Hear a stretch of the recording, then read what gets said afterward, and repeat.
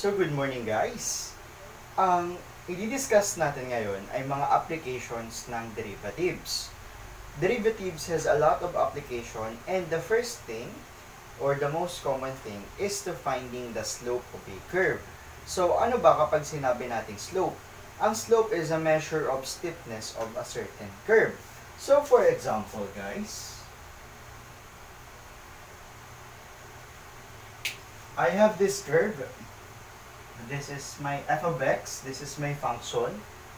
And given itong point na to, hk, or kung hindi kayo sanay, xy, I can find the slope here. So, how are we going to find the slope? Do not forget that slope is denoted by small letter m. Again, measure of steepness.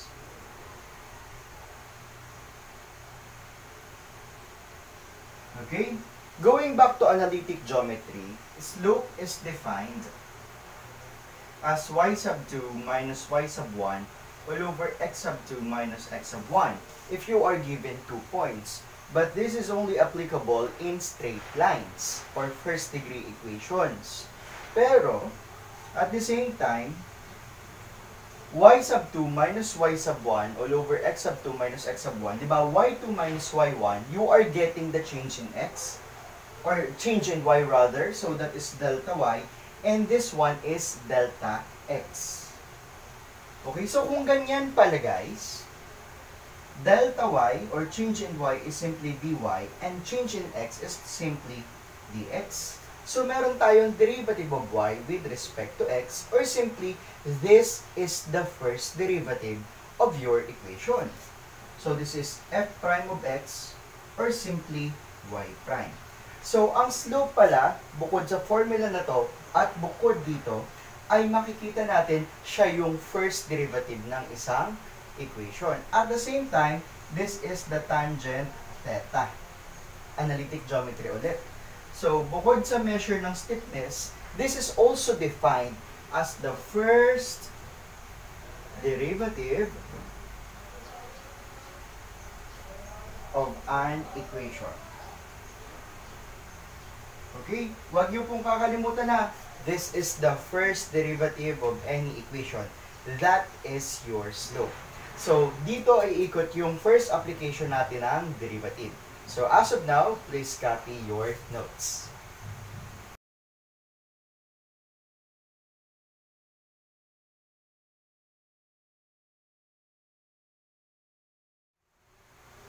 Okay guys, so I have two problems here and we were asked to find its slope. So again, do not forget the definition of slope, that it is the steepness of the curve, or simply it is defined as the first derivative of the curve. So we're gonna differentiate this equation and let's see what we're gonna do next.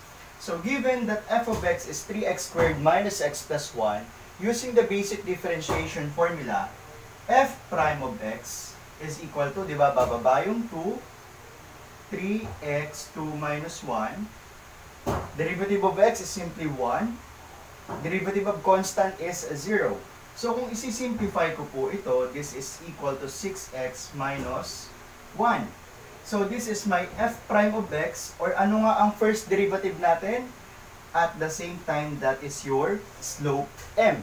So, given that the slope is equal to 6x minus 1, so let us find the slope using this point. Do not forget, this is denoted as h or k, or simply the x-coordinate and the y-coordinate. So, since x to, kumuha tayo kung alin dito yung x, which is 1. So, this is equal to 6 times 1 minus 1, or simply, your slope is equal to 5. Okay? Explain ko lang ulit. Given this is the equation, pag pinapahanap yung slope, kuhain yung first derivative natin. So, kapag din-differentiate ko to, magiging 6x minus 1. Ano nga ang first derivative? Siya din yung slope natin. Okay? And to get the numerical value of slope, you have to find the number, or you have to substitute a number for this variable. Saan ka kukuha ng number na pang-substitute mo? doon po sa point na binigay sa atin. Okay? At kapag ginawa ko yun, makukuha ko na ang slope ko ay equal sa 5. Okay? So, you have to know, or you should have a familiarization with the formulas of differentiation. Para sa mga trigonometric, inverse trigonometric, sa hyperbolic, logarithmic, exponential, kasi it will be hard for you to differentiate kung hindi mo po alam yung formulas natin. Okay? So, moving on to the second problem, we have x e raised to x plus 2 at 0, 2. Kung titingnan mo, x e raised to x, di ba? This is product. You have u and you have v. At kung gusto mong kuhain ang derivative niyan, that is simply u dv plus v du. Okay? So, given that u is equal to x, the derivative of u is simply equal to, yes, positive 1. Okay? And then, given that v is equals to e raised to x, recall natin, na kung binigyan tayo ng e raised to u, at i-derivative natin yan, that is equals to e raised to u times du over dx. Okay, so sa scenario natin, dv is equals to e raised to u, so e raised to x, times, anong derivative ng x? 1. Okay, so this is equals to e raised to x. So, to get f prime of x, derivative ng x e raised to x, so that's u dv plus v du, so x times e raised to x plus v, which is e raised to x, times du, which is 1.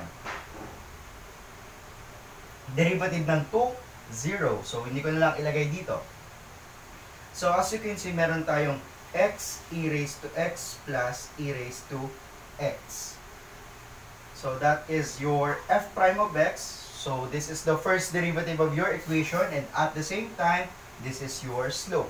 So, let us find the numerical value of slope using this point, 0, 2. So, again, this is the h, this is the k, or simply the x coordinate and the y coordinate. Okay? So, m is equals to x, so that is a 0, e raised to 0, plus e raised to 0. So, this is already 0. Any number raised to 0 is equal to 1. So, your slope is equal to 1. Okay, so yan na po ang way ng pagkuha natin ng slope. Again, get the first derivative. After getting the first derivative, that is already your slope. But you have to get the numerical value of slope. How to get the numerical value? You need to have a point. Okay? And then, yan na. Okay? So, as simple as that. Okay? So, copy your notes.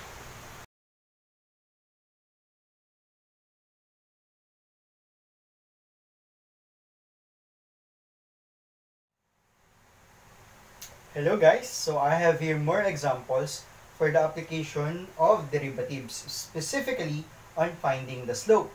Okay guys, paulit-ulit, nire-recall ko sa inyo that the slope m is the first derivative of any function. So, given that f of x is sine 2x minus cosine x, let us determine the slope at x equal to 5. So, hanapin ko muna si f prime of x. So, anong derivative ng sine 2x? Cosine 2x. Then, huwag kakalimutan, i-differentiate ko din yung loob or yung angle natin. Anong derivative ng 2x? 2. Minus, derivative ng cosine is negative sine x. Okay? Kung isi-simplify ko to, this is equal to 2 cosine 2x minus tapos minus ulit, edi plus sine x. So, that is already our f prime of x, or simply, that is our slope. And then, ano daw yung slope natin at x equal to 5? Or simply, f prime of pi. So, isa-substitute ko lang yung pi sa lahat ng x. 2 cosine 2 times pi plus sine pi. Okay? Kung gusto mo itong pindutin sa calculator mo, make sure na ikaw ay nasa radians. Bakit po? Kasi yung angle natin is in radian. So, that is equal to 2 cosine 2 pi plus sine pi. So, your f prime of pi is equal to 2. And at the same time, that is also your slope. So, our final answer is that m equal to 2. Okay? Next example. Given that f of x is x squared ln of x, let us find the slope at x equal to e. Kung i-observe natin to guys, example, we have u and you have a v.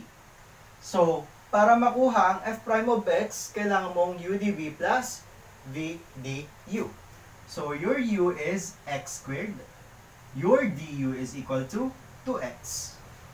And then, your v is ln of x. Recall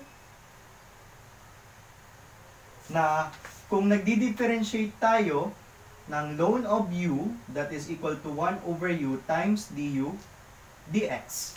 So, this is equal to 1 over x times derivative of x, which is just 1. Hindi ko na yun ilalagay dito. Okay? So, f prime of x is equal to u dv plus v du. Your u is x squared. dv is 1 over x plus v, which is ln of x, times du, which is 2x. So, makakancel lang yung x doon dahil may x squared tayo sa taas. So, matitira is x plus ln of x, x plus 2x ln of x. Okay? So, meron na tayong f prime of x. At x equals e daw, di papalitan lang natin yung e ng yung mga x ng e.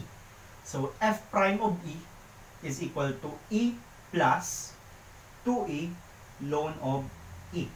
Ln of e is just 1. So, meron ka ditong e plus 2e. This is equal to 3e. F prime of e. And ano nga ang first derivative natin? Yun din po ang ating slope. So, for this problem, m is equal to 3e. Okay? So, kung makikita nyo, ginagamit pa din natin yung mga dati nating formulas. Okay? So, third problem. Given that the equation is y squared minus 3y minus 2x squared minus 5x plus 2 equal to 0, find the m or the slope at point 0, 2. So, kung i-observe mo yung equation natin, ito ay isang implicit function. At kung meron tayong implicit function, ang ating pag-differentiate ay implicit din. Okay?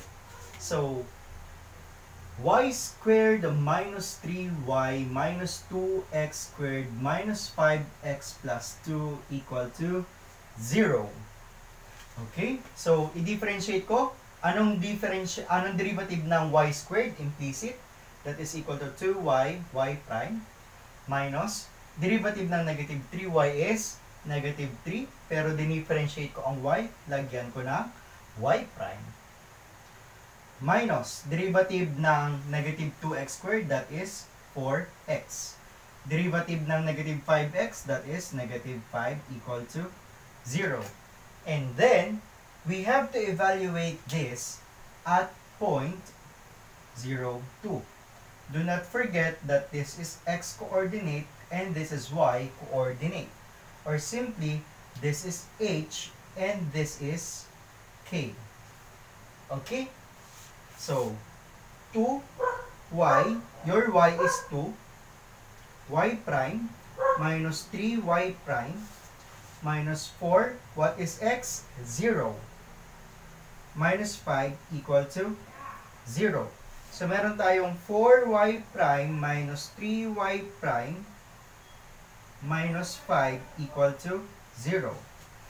So, 4y prime minus 3y prime is simply y prime equals to, transpose ko, positive 5. So, y prime is positive 5. And kung tatandaan nyo, recall that the first derivative is also the slope of that function. So, from this problem, m is equal to 5.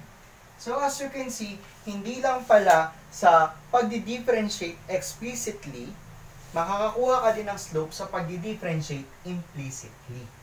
Basta binigay sa'yo yung point, may hk ka or xy, makukuha mo ang numerical value ng iyong slope. So, it is as easy as that. So, copy your notes.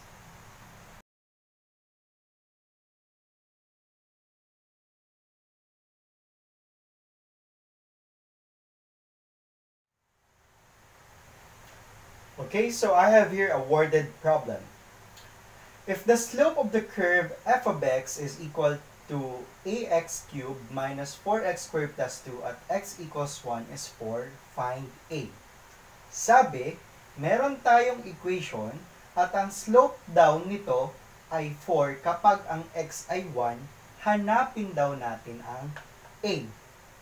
So, do not forget again that the slope is the first derivative of your function.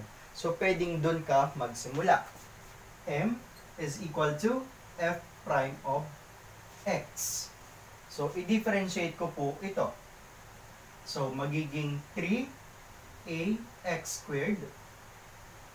Bababa lang si 3, babawasan mo ng isa si 3 dahil bumaba. Minus 8x.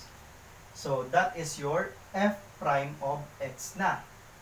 Si f prime of x nga daw ay si slope. Sabi, kapag ang x natin ay 1, ang slope daw natin ay 4. Okay?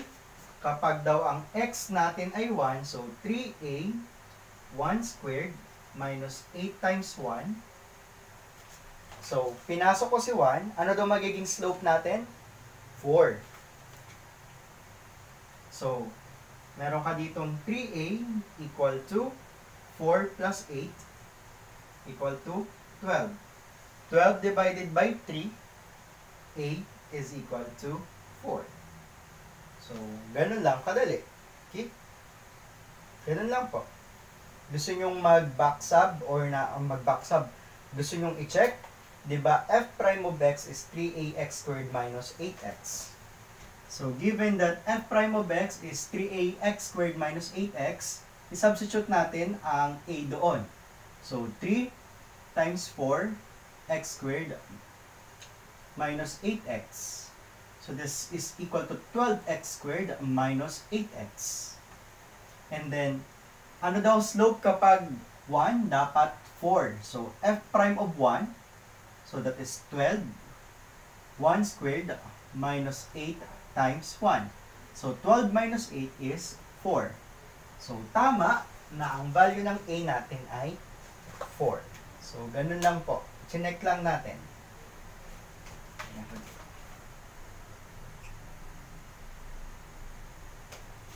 Okay? So, copy your notes.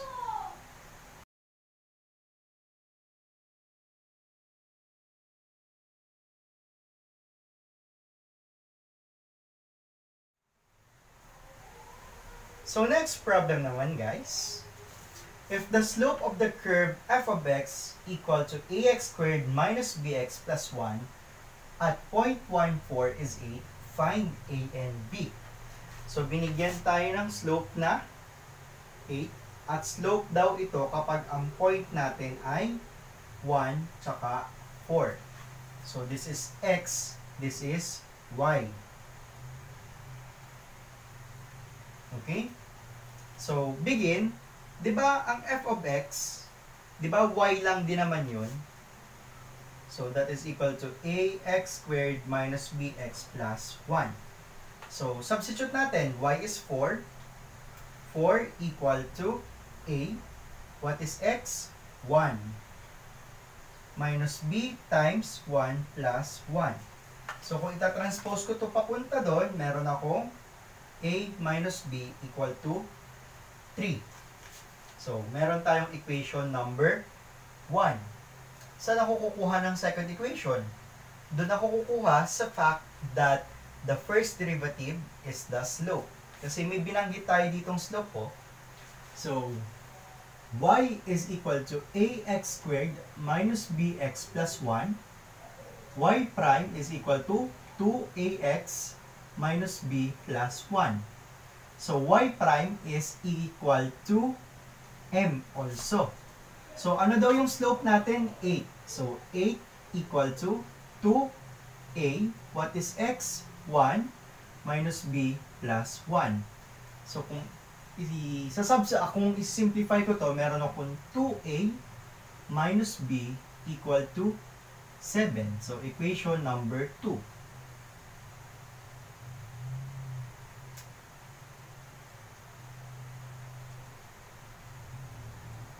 And then, you have a minus b equal to 3, 2a minus b equal to 7. So, you have two equations, two unknown. Ano po yung pipindutin natin sa calculator? Lalo na kung 991 ES yan, tsaka 570. Press mode. And then, 5, or simply equation. And then, piliin mo yung option 1. Yung a sub n x plus by equals cn. So, check mo. A and x plus by equals cn. Okay? So, option 1. Pasok mo lang. Diba? 1a yon tsaka 1b. 2a, 1b. So, 1 equals, negative 1 equals, 3 equals. Tapos, second line, 2 equals, negative 1 equals, 7 equals. And then, para makuha mo yung dalawang values, a and b, press equal. Yung una lumabas ay a, equal sa 4. Yung pangalawang lumabas ay b, equal naman yun sa 1. So, you could also simplify these two equation by the use of algebra. But may calcu naman tayo, so calcu na lang. So, copy your notes.